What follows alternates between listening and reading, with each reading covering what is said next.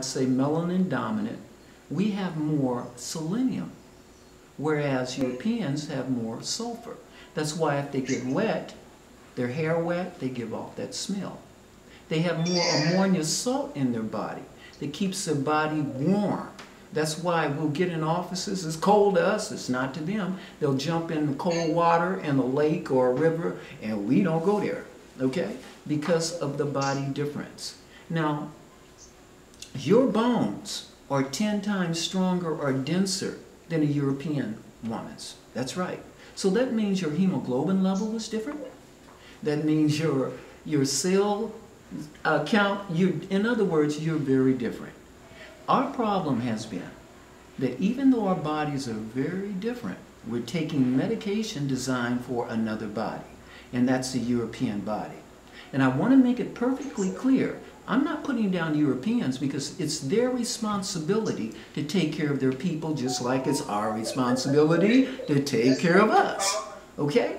But because our bodies are so different, when you do take that medication, generally going to end up with some problems. Now ours generally is something very natural, and Mama will go into that too, and that is just eating an alkaline diet, and we can explain that. It's very plant-based. Stay away from those things that cause acid to our body, and that would be those notorious white things like the white flour, the white pasta, the white sugar, the white table salt, all of those things that have been bleached, okay?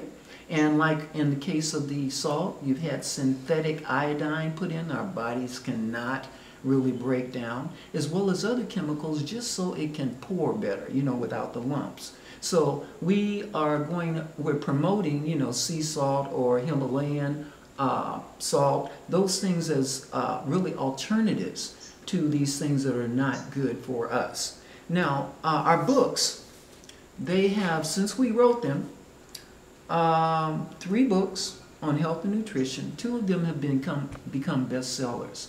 One is #1 in Amazon, and the other is one in the UK. So we're really very thankful, and we'd like to thank all the people for getting the word and information out. Now, yes. the book for people of color, it's similar to the one for the general public, which is #1 in the UK. If you follow that book, not only will you become healthier, but you are going to clean out or detox those things that are in your third eye. When you open up your third eye, then you become more human, okay, more loving. And since we all have to live on this planet together, Mama and I have designed our books so that we can have the world in harmony. Aha. Yes. You know, I was reminded when I spoke to you over the phone last night, Sister Kemet, when you had mentioned that the sugar was really a challenge, right? But you look great. You look great. You don't. You know, when you think of sugar and someone have an addiction, you think of, like in America, great big, you know, fluffy, fluffy. But look at you.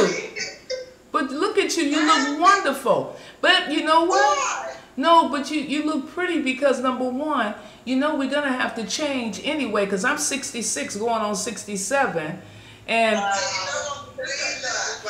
Yes, I have always been at least maybe 15, 20 pounds more in my life, and then raising children.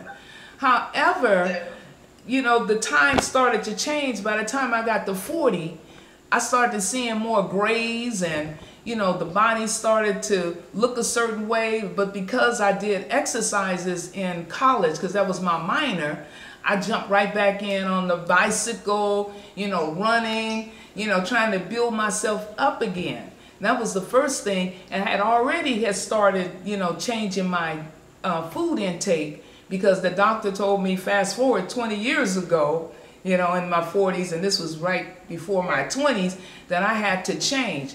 And I did change. That change for 20 years was good. I reduced the sugar. I cut back on the meats. Instead of just eating large pieces of steaks and roast as I grew up with, I cut them in small pieces, and I fry them in a wok. You're familiar with the wok, right? and put all the different vegetables and all the spices. And then I would have maybe some rice, or I just became so creative, and it would take hours in the kitchen, but I felt like to save my life I had to do it. And just over the periods, leaving the coffee alone, stop smoking cigarettes, drinking alcohol, I was moving so fast. I had no idea that I was really killing myself. But as the time going on, my body was telling me I had to stop doing things. Otherwise, I had an excessive amount of gas. And I was always running to the health food stores because I knew that the health food stores could help me. Whereas in the 80s, the hospitals and doctors had already gone to they said pharmaceuticals. I call them harmaceuticals, harm, okay? They're out to harm us.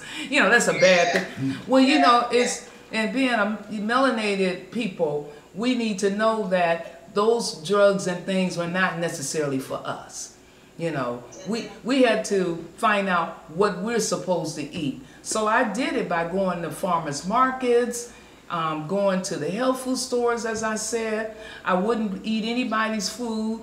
I would only go to restaurants where I know the food was plant-based.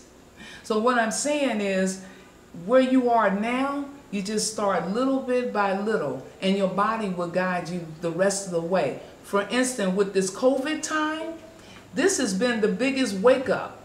I have friends right now. I called one, talked to her yesterday in America, 72 years old. She said, they're killing us over here. I mean, the food, I can't find turmeric anymore. The ginger is not on the shelf because we are waking it up. We want to come to Africa. Now they got the borders. They want to stick things in your nose. And, I mean, all these, I'm ready to go to Tanzania or somewhere. And I have to make sure that I'm not going to let them stick anything in my nose because I don't know what's on that Q-tip. Exactly. We were talking the same thing today. Even there's a place in England, I don't know if you've heard of it, just about 2 hours out from, you can do it in about an hour and a bit, called Birmingham. Mm-hmm. And they gave some students test kits to test themselves at home or whatever. And 2 of the students were medical, medical students. Mm-hmm. And they ran out to tell the other students that the test kits had been tampered with and they had already been used. It's in the news. Wow. It's in the news. I think a couple of days ago it's on the news. So they want to sue them. I'm sorry, I didn't hear it properly, so I know what was happening. And Marvin sent me the information on it. But can you imagine that? The test kits have been tampered with. Gosh. You see, this is what we're saying, so we have to be really careful. Let my husband say what he has to say. Well, I tell you, my wife and I have discussed this, and what we've come, at the end of the day, it's very important that we keep our immune system up. Now, whether or not this is a pandemic, to, take care of international pedophile network or whatever, it does not matter. The bottom line is we have a responsibility to ourselves and the people that we love to keep our immune system up. When you have your immune system up, you don't have to worry about any viruses or anything. So let's just concentrate on that and not deal with outside forces that are giving you different information you can't verify, okay? But stay with where we are. So Mom and I just wanted to just point out a few things if you didn't already know. Number one, our book has over 50 no soy, non-gluten recipes. And soy is very important because they ran a game on us in America and most of the world. We did not know that there were really 2 types of soy. That was that they fermented to take out a lot of contaminants and stuff. And then there was that they didn't. Guess what we got? And as a result, a lot of people that were trying to get alternative, healthy ways of living, eating all soy, and they flooded the market with it, didn't they? Soy burgers, soy wieners, soy, right? A lot of them got cancer and they died, okay? Some of us have survived, and whichever way we did, but we made it, okay? So, we're here to tell you, number one, if you have a microwave oven, get rid of it. because 95% of all the nutrients in your food is gone. And your body ends up taking a lot of waste, negative, or dead calories, which means in order for our bodies to break it down, it has to neutralize the acid. So what you're doing is taking the nutrients from the minerals in your body to neutralize it. In other words, people that eat a lot of acidy food, meat and stuff, these are the people later that have the weak bones. Why? Osteoporosis. Because their body has constantly had to drain itself to neutralize the acid you're eating. So that speaks wonders for having a plant-based diet. Number two, we wanted to point out that the oils are really a challenge. When I say oils, once again, marketing in America, I got to give you a high five. They called it vegetable oils, right? Your soy, your canola, interesting. Canola used to be called rapeseed, but that wasn't a very good marketing angle, so they changed it to canola. Okay, you have your soybean, you have your safflower, all of those clear-looking oils. They call those industrial oils because they're clear, they're odorless, and they use chemical deodorizers to so you can't smell the rancid smell of the omega-3s that go rancid during the process. Also, most of it comes from geo-engineered beans and plants, and then you have it sprayed with God knows what, atrazine and Roundup and those things. So it's no wonder it causes a lot of challenges. Also, we wanted to point out that coconut oil is better for people of color. You can use it for high heat, low heat.